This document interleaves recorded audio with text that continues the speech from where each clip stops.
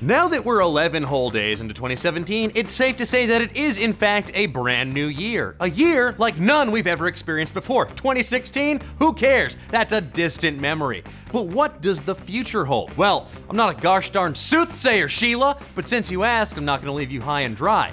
Instead, I'm gonna tell you what 2017 is gonna be like according to the most reputable sources I know, Hollywood movie film. So let's go Stradamus and predict the future.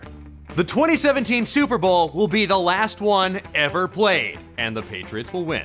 Remember the 2013 movie Oblivion, where Tom Cruise repairs combat drones in the burnt-out apocalyptic wastelands of 2077? Well, in that movie, we see the ruins of MetLife Stadium, which was home to the New York Giants and New York Jets, and a banner reading, World Champions 2017. Then Tom Cruise gives a really detailed speech about that game and 80,000 people that were there. And anyway, while the Giants are technically in the playoffs this year, there's not a chance in hell they're actually gonna win the whole thing. What there is a chance of happening, though, is Roger Goodell getting a concussion and simply forgetting to hold Super Bowls from this point forward. So enjoy this last hurrah of buffalo chicken dip, overhyped commercials, and frantic gambling. Oh, and Tom Cruise doesn't mention the Patriots at all, but it's gonna happen, so deal with it, haters. A second civil war will erupt, and our only hope will be a bounty-hunting Pamela Anderson. Well, that is if the 1996 film Barbed Wire, based on the Dark Horse comic of the same name, is to be believed, and I think it is to be believed. The movie is basically Casablanca, but set in unpublished Fallout 3 DLC. The US is under martial law, and the last free city is some crappy burg called Steel Harbor. But the good news is that we'll have invented contact lenses that bypass retinal scans and let you leave the country. So if you're not happy about those election results, or if you just really want to study abroad in Canada, just wait until 1-800-CONTACTS drops their big new innovation at CES. Or just start learning how to tend bar so you can work for Pam Anderson at her new bar in the American wasteland. Because guys, let's be honest, the world always needs more lemon drop martinis. Harry Potter's finally gonna send his kids to an elite wizarding academy. Remember Harry Potter and the Deathly Hallows Part 2? Well, according to the timeline, the epilogue in which we see an unfortunately digitally aged Harry, Ron, and Hermione sending their little whiz kids to Hogwarts takes place some 19 years after Voldemort got his butt whooped at the Battle of Hogwarts, and that just so happens to be in 2017. Harry and his now wife Ginny Weasley are shipping off their sons James Sirius and Albus Severus, Ron and Hermione are sending their daughter Rose off to the warts, and Draco frickin' Malfoy's son Scorpius Malfoy is going as well. So the big takeaway here should be it's gonna be a great year for private schools, but honestly, I just want you to know how dumb the name Scorpius is. In a series full of arguably stupid names, it is by far the stupidest. And guess what? If you named your kid Scorpius, you're a bad parent. Skynet will finally become self-aware.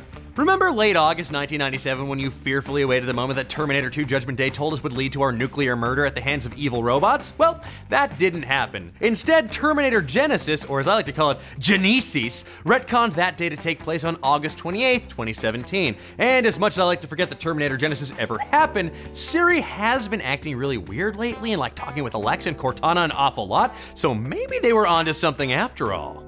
Dan, I wouldn't worry about a thing. Your flesh is safe. In the wake of economic collapse and rising totalitarianism, Arnold Schwarzenegger will expose the terrible truth behind reality TV. Okay, this one is so crazy it almost seems plausible. Back in 1987, Arnold Schwarzenegger starred in a bonkers movie called The Running Man, where he was a wrongfully convicted police helicopter pilot forced to star in a reality TV show where runners must evade armed mercenaries trying to murder them, all in exchange for a chance to be pardoned by the state. Hey, pretty cool prize. It's no Huffy bicycle, Casio keyboard, or, I don't know, a week at space camp in Atlanta, Georgia, but I guess freedom is pretty cool too. Now, no one's forcing Arnold to star in The Celebrity Apprentice right now, but the way the headlines have been going lately, the scenario put forth by The Running Man seems more likely than you'd think. What I'm hoping for is that every time he says, "You're fired," he'll launch a poor bastard on a rocket sled out of the boardroom and outside of a window. Wouldn't that be a sight to see? Adam Sandler will get morbidly obese and Britney Spears will have her 23rd child. When Adam Sandler made a Dr. Moreau-like mashup of It's a Wonderful Life and Back to the Future, the world collectively shrugged and said, okay, sure, whatever. But within this weird 2006 movie is a sequence that takes place in 2017, where Adam Sandler uses a magical remote control to time travel to his perfect life, in which he's nearly eaten himself to death, and Britney Spears has a brood of 23 kids, which means that she needs to have 21 kids by February 5th if this movie is considered accurate. You know, That old chestnut. That old, you know what? Never mind. I actually don't want to know how that works, chestnut. Oh, and there was also like this bit about Michael Jackson molesting his own clone, too, in case you were wondering if the script was super sharp across the board. It's not.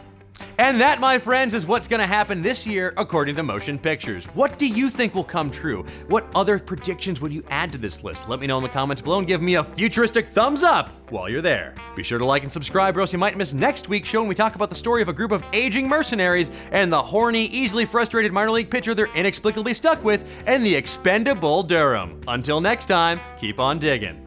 Let's open up the old mailbag, shall we? At Nitty2Shoes asks, why did you put Kyle's myth-busting show on your list of picks for TV this year? Did you two have a fight? We had a brutal kung fu battle at the base of a waterfall. There were no survivors, but that was completely unrelated. Now let me be clear. You should all absolutely be watching Kyle Hill host Mythbusters The Search Saturdays at 9/8 Central on the Science Channel. Highly recommended. At TDK Retweets asks, if you could put Steven Seagal into any video game, what game would it be? Ooh, great question. You know what? I've actually thought long and hard about this, and I would put him into Metal Gear Solid 3 Snake Eater as Big Boss, because holy smokes, would that be an amazingly recontextualized experience. Just picture it. At DeMarco Draws asks, sorry, just picturing Steven Seagal as Snake. At DeMarco Draws asks, if you could have a real-life Pokemon, no other Pokemon exists, just yours, which one and why? My daughter would like to know.